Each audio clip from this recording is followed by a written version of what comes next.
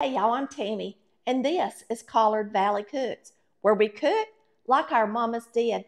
Today I'm making a lazy beef stew. Super simple, just throw everything in the Dutch oven, put a lid on it, put it in your oven for about 2.5 hours, 2.5 to 3 hours, and boy do you have a good stew that's gonna warm you up. Okie doke, y'all. I am prepping the veggies. This is a super easy, lazy day stew. You don't have to hardly do nothing but prep your vegetables. And if you want to buy them already cut up, you can do that too. Now I'm chopping up some onion to go in it. You're going to need onion. And it's a stew, so I'm going to make the pieces pretty big. You're going to need some chopped celery. I got a couple of stalks of chopped.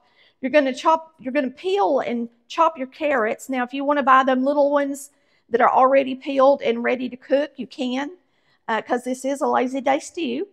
And I'm just cutting them at a diagonal, just in pretty big pieces, because it's going to cook most of it for 2.5 hours. It cooks. And then you're going to chop your potatoes. Now, I'm using new potatoes, and that way the potatoes don't fall all to pieces, okay? The good thing about a new potato is it keeps its shape when it's going to cook for a long period of time. Most of the time when you're making a roast, you have to add your vegetables in like the last hour it cooks or something like that. But when you use new potatoes, you don't have to worry about doing that. I believe that new potatoes and red potatoes are the same thing, and if they're not, y'all tell me. These are red potatoes, but they got lots of starch in them, and they're just like a new potatoes. Maybe the new ones are just the little bitty ones. They get them, you know. All right, you're going to need, I'm going to use a can of stewed tomatoes and a can of diced tomatoes, okay? We're going to be using 1 can of water as well. You're going to want 2 pounds of stewed beef. I don't even know how much this weighs, but I'm thinking pretty close to it. I'm going to cut 2 of these pieces off of here and chop them.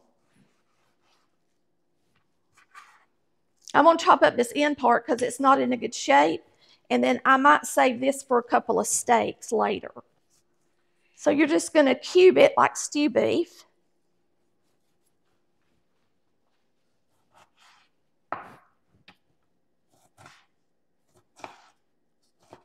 Now this is not a fatty cut. It looks like some fat is marbled through there, but what's actually marbled through there is tendon, okay?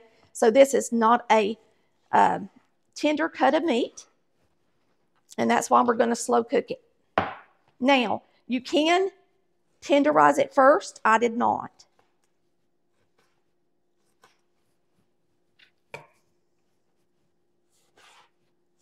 But you could throw some meat tenderizer in here.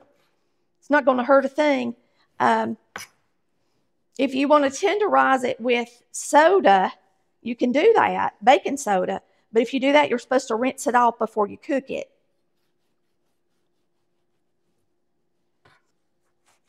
So I'm cutting it in pretty big cubes because it is supposed to be stew. But not too big because this is not going to be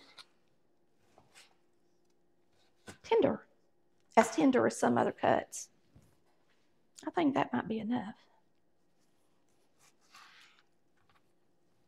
I don't want to make enough stew for an army when it's just me and Chris. But, I mean, you want to make what the recipe said. You can always freeze it. Save it for a rainy day or a cold day like we're having right now. The reason I chose this recipe, y'all, is because it's super cold outside everywhere, even down here in Georgia. And so the great thing about this recipe is that you just fix it and forget it. You put it in the oven and let it do its thing, and that's all you do. So you just got to get your prepping done. Let me wash my hands, and we're going to grab what we're going to flavor this with, which I believe is just soy sauce, a little salt and pepper. Now that soy will probably tenderize it a little bit. Now, one thing I am going to do is I'm going to melt about a half stick of butter in the bottom of my Dutch oven, and I'm going to let it melt in there. Now, you don't even have to do this part, but I'm using a cheap cut of meat. When you're using a cut of meat that don't have a lot of fat, add some fat to it. What's the best fat in the world? Butter. So I'm going to put a whole stick in here since I got that much meat. We're going to make this delicious. I'm getting this recipe out of my Harvey's Best Cookbook. It's an old cookbook by a grocery store. And I think it was dated in the 70s. And it's called Busy Day Oven Stew. And that's where I'm getting this from. They used 3 tablespoons of soy and 4 tablespoons of cornstarch and a can of water and salt and pepper. And that's all there is to it. So, I'm going to get my meat in here. We've got our oven preheated to 350 degrees.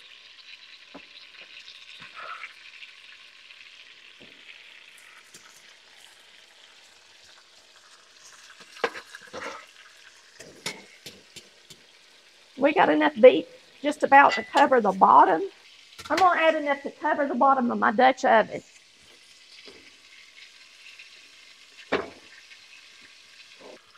So if y'all find some cheaper cuts of meat that's on sale, you can use it for beef stew.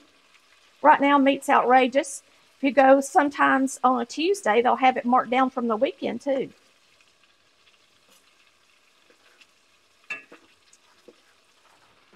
I think that'll be plenty. Now that's just enough to cover it. I'm going to put some meat tenderizer on this. And I'm using their recipe. I think I might add a couple of things. Why not? Let's do it. It's their recipe, but we're going to add a little bit of love from Tammy, okay? A little bit of love from Tammy. I'm going to go ahead and turn this off because you don't want it to cook too much when it's tough like that. You don't want to get it too hot, really. I'm going to turn it off. This is my meat tenderizer, which has salt in it. We'll go ahead and put our tomatoes in there. We've got stewed tomatoes. I decided to use some stewed tomatoes. They just called for diced tomatoes, but I didn't use Italian either. That matters. Just plain old stewed tomatoes and regular tomatoes. And let me spread these around a little bit before we throw our other stuff in here. Now, the good thing about a Dutch oven is that lid is really heavy, so it's not going to lose any moisture, and the vegetables don't have to be down inside there to cook. It cooks with steam. So here's our potatoes, part of our carrots. Put in our onion, carrots and celery. This is going to be really good, y'all. It's just to fix it and forget it. Now, if you don't have a Dutch oven, which I hope you do, if you didn't get a good Christmas present, maybe you should buy you a Dutch oven through our website. I think I got large ones on there, and I've got this Martha Stewart one on there too. But anyway, so there's our veggies. I'm going to go ahead and salt them a little bit. Oh, that's pepper. Well, I can pepper them too. Salt.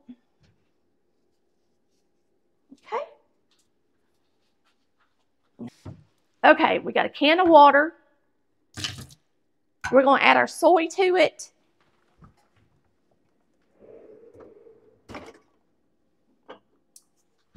It's 3 tablespoons of soy. You know what? I think I'm going to add the cornstarch to it and whisk it, and then we'll put the soy in the pot.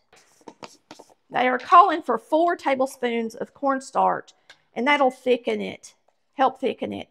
It's really going to help thicken it, actually. I guess I'll put 4. It's their recipe, right?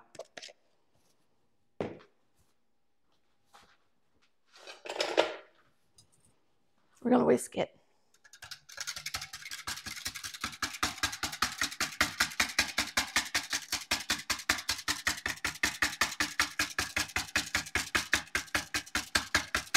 We might want to throw just a little extra water in there since I'm putting this in with the water and it's not quite getting the full can of water. There's 1, 2, 3. A lot of that cornstarch is in the bottom, so you really need to mix it good. Mix it really good. Pour it in there, and then we'll add just a little extra water. That soy sauce is salty as well. Look at there. It's about covered, ain't it? All right, that's their recipe.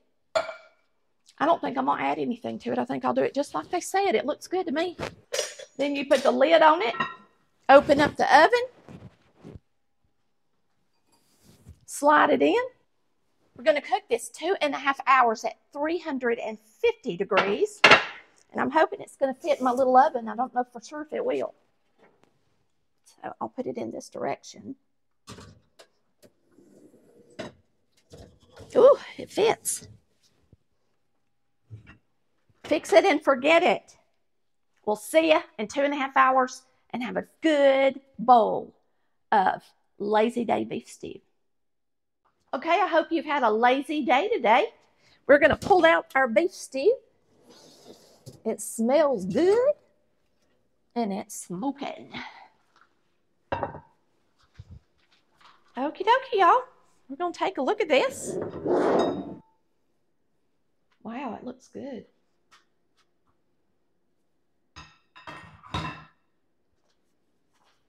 Looks really good, y'all. You get me a ladle. And we're going to put some in our bowls. And I'm hungry, real hungry. So I'm going to see how it looks, stir it up. It looks good, don't it?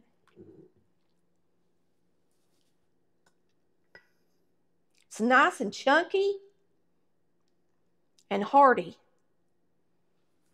for a cold day.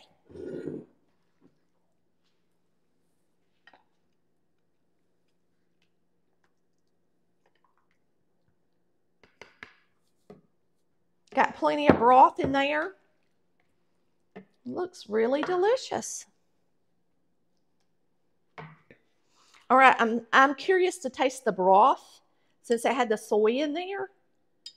So I'm just going to get a little bit in my spoon. The only thing I added to this recipe was the stick of butter. That is absolutely delicious. I'm serious. I believe this is better than my other beef stew in my first cookbook. That's how good it is. The meat's soft. Oh my goodness, y'all. This is a super delicious beef stew. And boy, was it easy. Gosh, it is really good, Chris.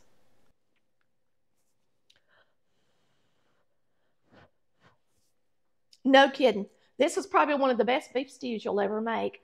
And all you have to do is fix it and forget it. If you don't have a Dutch oven, just go ahead and throw it in the crock pot. But you better cook it for a while in the crock pot. Okay? So put it on high for about, I would say, 5 hours. Okay? In the crock pot.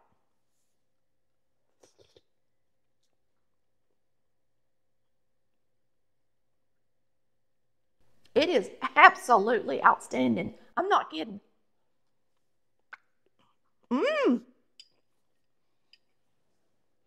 If I make another cookbook, this is going in it. It's that good. Y'all have a wonderful day. And we thank you so much for watching Collard Valley Cooks, where we cook like Mama did. Bye, y'all. Love ya. Cooking time, it's over now. Tammy, she just showed you how to cook it up like Mama used to do. So go on.